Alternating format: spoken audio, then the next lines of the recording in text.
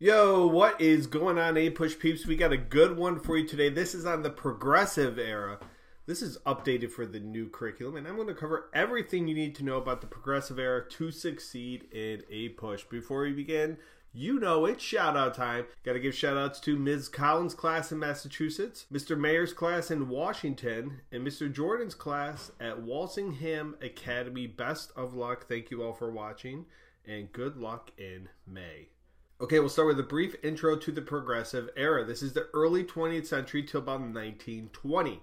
And reasons for the emergence of this era, straight from the curriculum, is political corruption, as seen in this very famous political cartoon, The Bosses of the Senate, economic instability, and social concerns as well. So how to fix these three issues? Well, progressives wanted increased government action.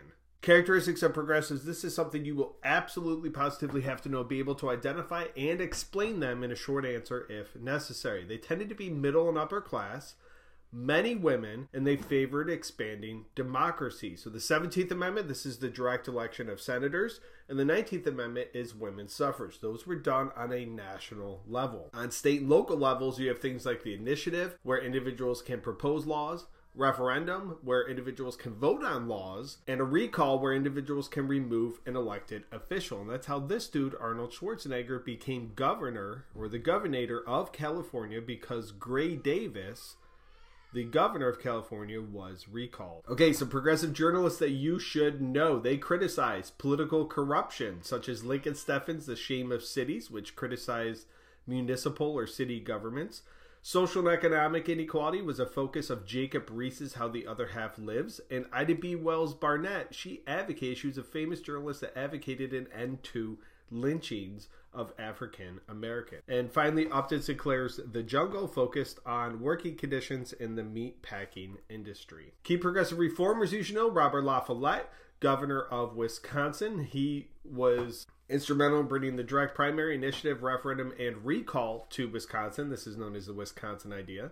Jane Addams, holy cow, know her. She is the founder of the Hull House in Chicago. This house was a settlement house that aided women, children, and immigrants, helped them assimilate and adapt to American society. Florence Kelley worked with Jane Addams, and she advocated increased rights for women, children, and African Americans. And she was instrumental in the founding of the National Consumer League, which led boycotts of goods made by children. W.E.B. Du Bois demanded an immediate end to segregation and wanted full equality for African Americans, and he helped form a group called the Niagara Movement, formed in Niagara Falls, Canada.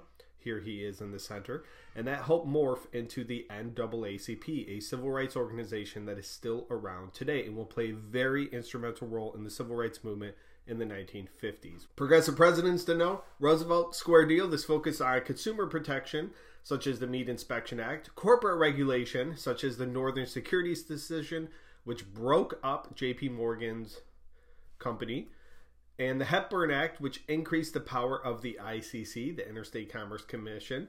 And he also was big on conservation of natural resources. We'll talk more about that in a few minutes. Taft was the real trust buster, more so than Roosevelt, but he had a falling out with Roosevelt that led to Roosevelt running for president in 1912. And here are the two fighting over different issue. Wilson's New Freedom. He wanted lower tariffs. Remember, he was a Democrat. Democrats want to see tariff rates decrease.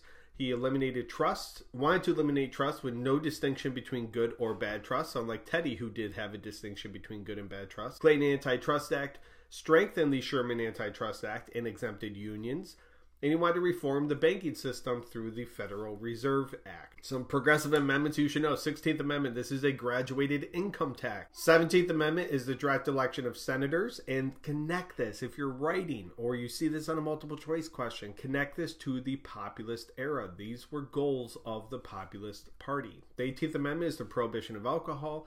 And the 19th Amendment is women's suffrage. And you see here with this political cartoon titled The Awakening, a lot of Western states granted suffrage to women first, and then it moved eastward to the whole country with the 19th Amendment. Okay, conservation and preservation, two terms you should know. Conservation advocated the proper use of nature and resources so humans could use the wilderness. An example of this is Teddy Roosevelt. Preservation is protecting nature and land from humans, keeping humans out of the wilderness.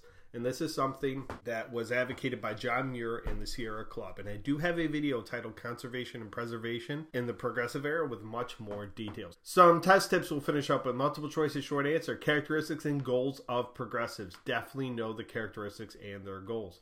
You can see an excerpt from a book. Maybe it's The Jungle. Maybe it's How the Other Half Lives.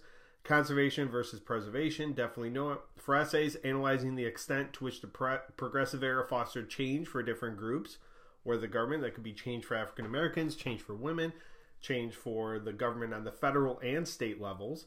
And you could also see comparing and contrasting progressives with either the populists or another era, perhaps the New Deal, which we'll get to later.